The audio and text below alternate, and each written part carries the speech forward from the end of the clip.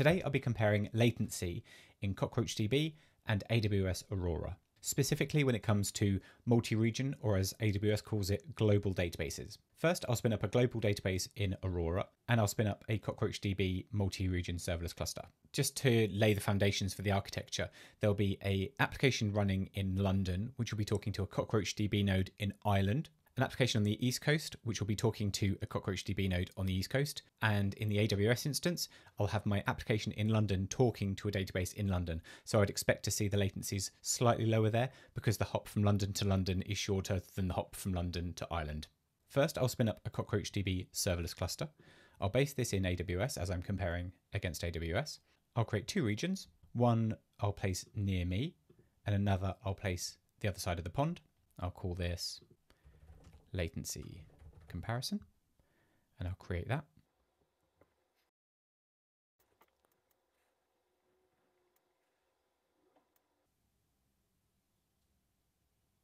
With that created, I'll create a SQL user and generate a password. I'm not going to try and mask anything from you. I'll be deleting all of this shortly.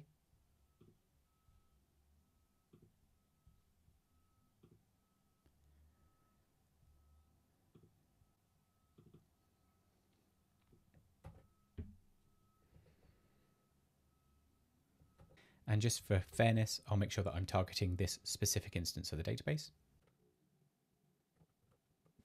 Now with CockroachDB, every node can handle reads and writes, so I'll use the same URL for this test for CockroachDB. Next, I'll spin up a global database in Aurora. And what this will do, it will create a global Aurora database across EU West 2 and US East 1. I'll get the default VPCs for both regions. I'll create an open security group. By the time this is published, it'll be deleted anyway. I'll create a global cluster into which there'll be a primary and an instance for the primary, a secondary, and an instance for the secondary. I'm using serverless for this because I'm also using CockroachDB serverless. And with that running, I can run a test for CockroachDB. I'll split the terminal. And I'll take the credentials that I have here. I'll launch a new fly.io app. And Fly allows you to create very small Firecracker VMs, and that will allow me to run tests from the EU, tear it all down, and then run tests from the US. And I'll do that for both CockroachDB and AWS Aurora. I'll create my Fly app, which looks like this. For now, I'll use the London region, and I'll launch the app. Now I'll set my secrets.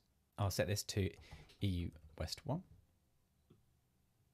Set my secrets such that when I do my deploy, it has all the environment variables it needs. I'll now deploy the application. We'll see the application is deploying. The AWS Aurora cluster is still coming up. I'm not sure why, but as of about a couple of weeks ago, this step takes forever.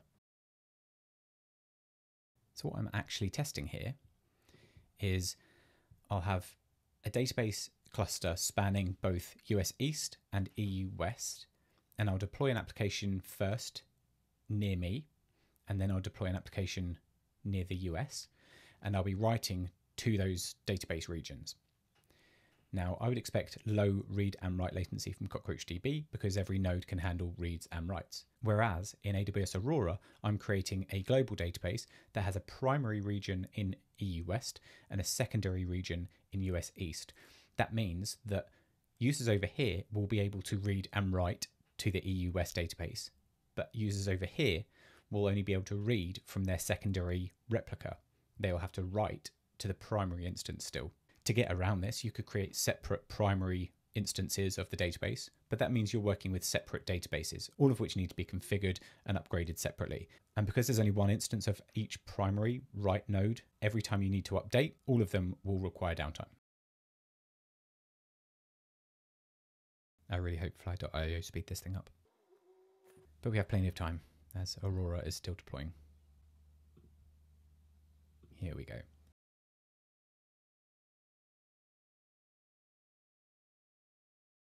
And once the deploy has finished, which will be any second, we'll start to see metrics in the logs. and that'll be a rolling average of read and write latencies. And now we're connected to the database, and you can start to see the rolling average of read and write latencies coming in. Around 20 milliseconds read latency and around 21 milliseconds write latency. Now I'll stop that application, and now I'll run the same test but simulating a user in the States. So I'll change my TOML. It's now be on the East Coast, and I'll change the region that I'm speaking to. This is optional. Cockroach will figure out which region it needs to speak to, but just for the sake of the test, I'm going to be very explicit in the region I'm talking to. I'll launch the app. I'll deploy my secrets.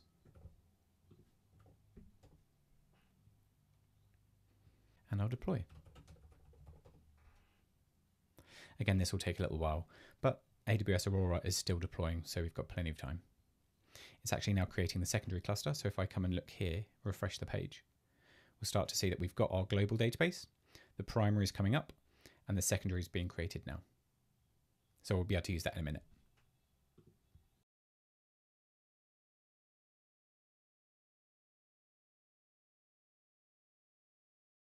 While we're waiting for that to come up, I'll show you the code quickly. We read some environment variables, a read URL and a write URL. I make the distinction because Aurora has separate read to write instances. You can read and write to the same node, but for the sake of the secondary instance that I'll be testing when I pose as a US user, I'll need to differentiate the two. I take a region that's used to help CockroachDB identify into which region it should pin the data. I initialize the write connection and ping it to test, and I initialize the read instance and ping it to test. I then set up some plumbing to handle Control-C and then start working. So I create a timer that goes off every second and will write and read to the database. The read will make a request for the ID that I just wrote to the database. If it doesn't find it, I'll sleep for a short period of time and then make the request again. So in the case of Aurora, I'll write to the primary instance and I'll be reading from the secondary instance. So there'll be a delay involved there. And finally, I just spin up a rolling average. So I create a windowed buffer of values from which I derive an average value. And with that running, let's take a look at Fly. So what we can see is the US client is talking to the US database, and it's getting around 5 millisecond round trip for reads and around 7 milliseconds round trip for writes. I'll destroy that app now for when AWS Aurora is ready. I'll switch the Fly region back to the UK, and I'll see how the deployment's going for AWS. Almost there now, just the secondary instance to go. When that finishes, I've asked Terraform to output the instance endpoints for me to copy paste.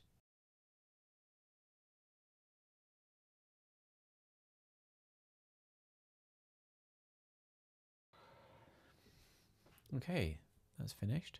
So now I'll simulate someone close to the primary region. I'll take the primary endpoint for writes and paste that over the top of the endpoint there.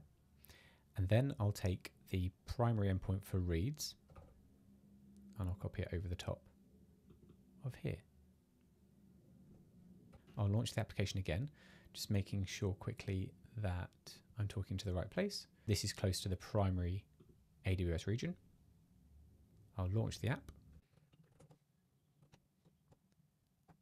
I'll deploy my secrets. And I'll deploy the app.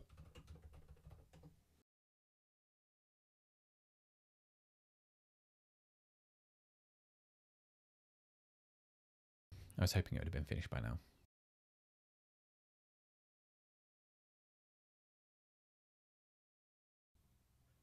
Right, here we go.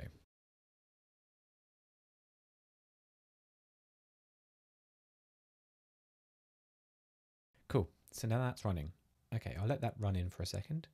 But at the moment, it looks like we're seeing latencies around the 3 millisecond mark for read latency round trip and write latencies of between 15 and 4 milliseconds. You're seeing 2 of each value at the moment, and that's the same with the Cockroach example. I've got 2 runners in Fly, both talking to the same database. So one of them's seeing around 3 milliseconds and 19 milliseconds of latency, and the other one's seeing around 3 milliseconds of read latency and around 4 milliseconds of write latency. What I'll do now is I'll tear that infrastructure down. and I'll spin everything up again, but this time in the States. And note that this is closer to the secondary region, so I'd expect latencies to go up now. I'll copy the secondary endpoint for reads, and I'll paste that over the top of the read endpoint. And I'm changing that because I have a read replica that's in the secondary region and hence closer to me now, so there's no point in making a cross-pond request for writes and reads. I'll launch the application. I'll update my configuration. And I'll deploy. And then I'll wait.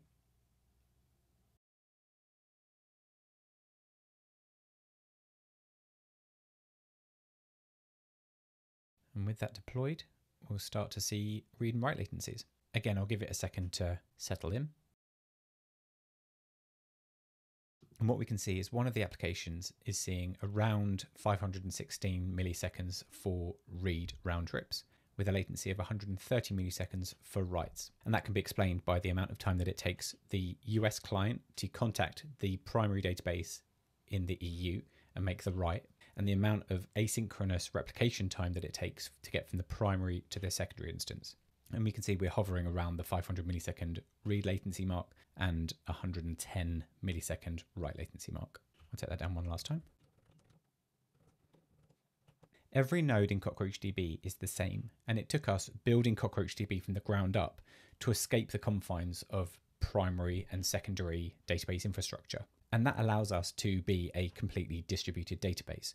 Aurora is a half distributed database in that you can place your nodes in different locations, but replication is always asynchronous.